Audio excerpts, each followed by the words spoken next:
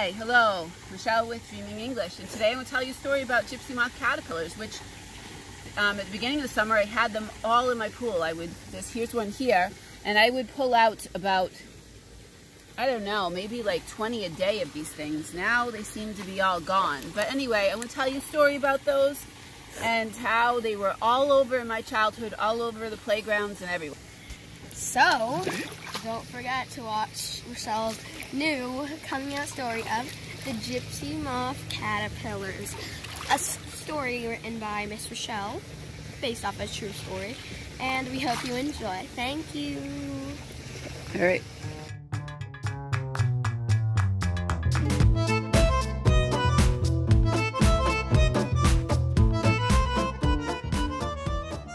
Go. Hi, this is Rochelle with Dreaming English, and today I'm going to tell you a story that happened to me when I was in first grade. So I was in school, and when I was in school it was time for recess, and so we were all sitting in our chairs, and here's me sitting in my chair, and it was time for recess, and the teacher said we can go outside. But she said, don't touch anything on the playground, because she told us that there were all these caterpillars. So this is the playground with swings. And she told us, don't touch anything, because there was a whole bunch of little caterpillars. And they were little caterpillars. And all of these caterpillars were all over the playground equipment. And she said if we touched them, that we would get a rash and we would be all itchy. So she said, don't touch those caterpillars. Well, that summer, where I live in the United States, and I actually live in Massachusetts. That summer, we got these Gypsy Moth caterpillars, and there were tons of them. So at first they were little tiny things, just so tiny, you could hardly see them. But then they grew and they grew and they grew. So that way, if it was a person standing here, there was the caterpillar, pretty big. And they were covering everything. If there was a white house, so say that my house was white. Okay. So these little caterpillars,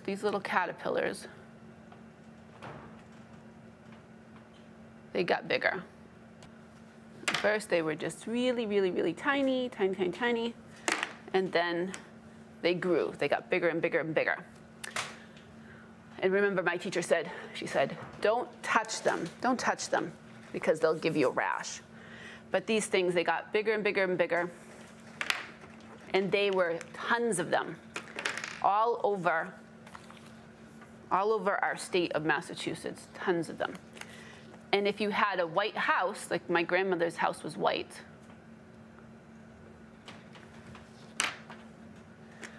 they would cover it all, and the house would look brown. And my grandmother, she would use a broom. She would use a broom to sweep all these little caterpillars away. So she would sweep them away. Well, these caterpillars, what they did that summer is we had our trees. So what they did was we had our trees.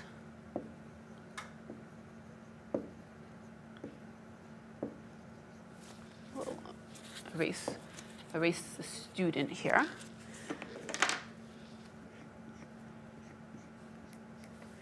And these little caterpillars, they would climb up the trees. So they would climb up the trees, and then they would eat. They would eat all the leaves. So the leaves were like this. And they would eat all those leaves. So then the trees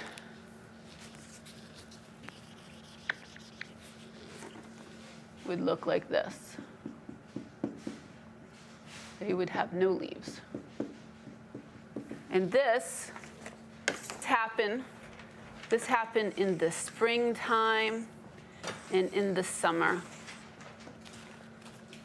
So we lost all of our leaves.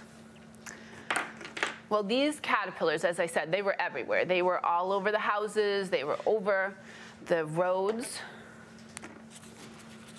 So I'm going to erase our school right now. And they were on our roads. And there's a car.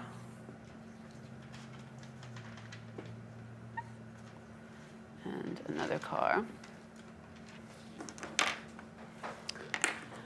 But these caterpillars, they were all over the place. So sometimes when you were driving, the caterpillars got squished. And the car driving, zigzag because the road was all wet. Well, when I was a kid, I always wanted to have a pet. I wanted to have a cat because I loved cats. But I was not allowed to have a pet because we lived in an apartment building. The first floor of an apartment building.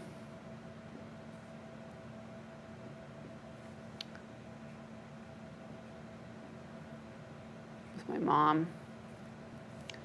And there was no pets. Pets were not allowed. So I decided that maybe there were all these caterpillars everywhere, that I would get a plastic container. And I would pick up the caterpillars. So I would pick them up, and I would put them, the little caterpillars, and then I would take some grass or some leaves. There's grass that's growing here. So I would pick up the grass, and I'd put some grass in there. And I took that container, and I brought it to school. This picture of my grandmother's house and me. And here's me. The container is actually smaller than that. Let's make a smaller container. With some caterpillars and some grass. And I brought it to school. So I went to school. Inside the school, I was sitting inside the school. And here's my desk. And here's my teacher.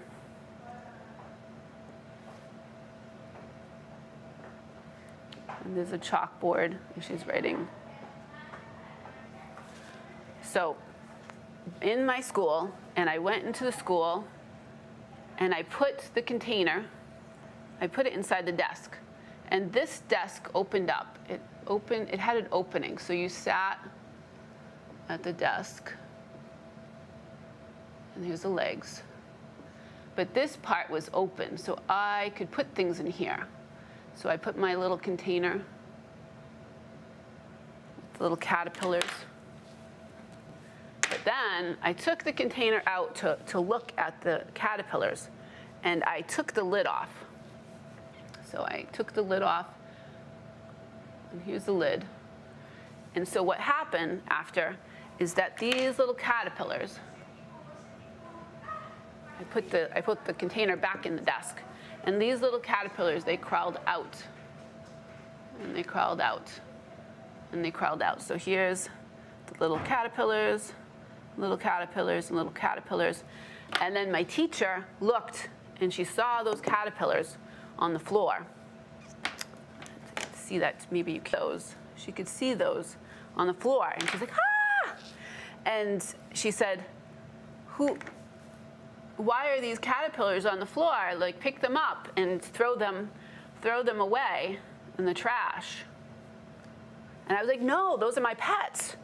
And she was like, what, your pets? I said, yes. See, I showed her my container with my caterpillars. They're my little pets. They had names. They were Charlie and Sandy and such. I'm like, you can't throw them away. And she's like, oh no, we can't have caterpillars inside. So that was the end of my pet caterpillars. But that summer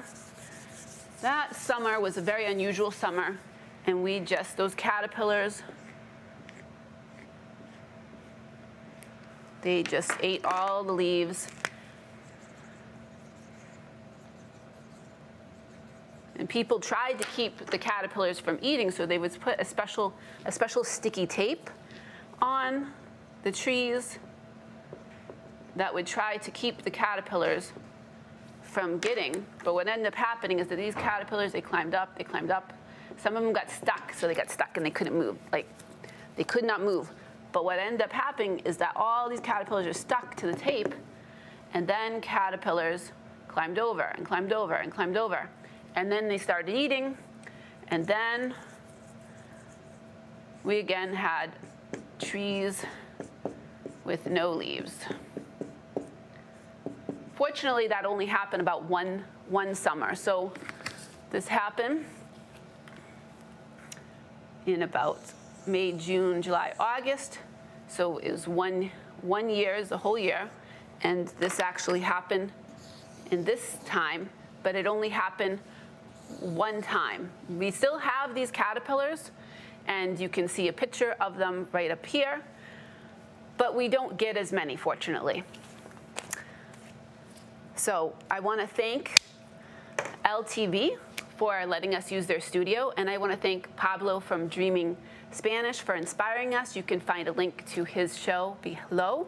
If you have some ideas for future stories, please let me know in the comments below, and please subscribe to our channel and like it, and ding the notification button.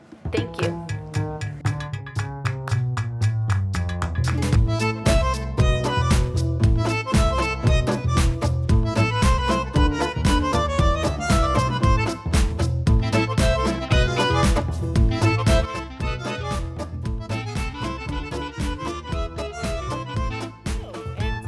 So like I was talking about these caterpillars, I just been cleaning the pool, and I pulled out 1, 2, 3, 4, 5, 6, 7, 8 of them out of my pool. So yeah, I think they're coming to haunt me.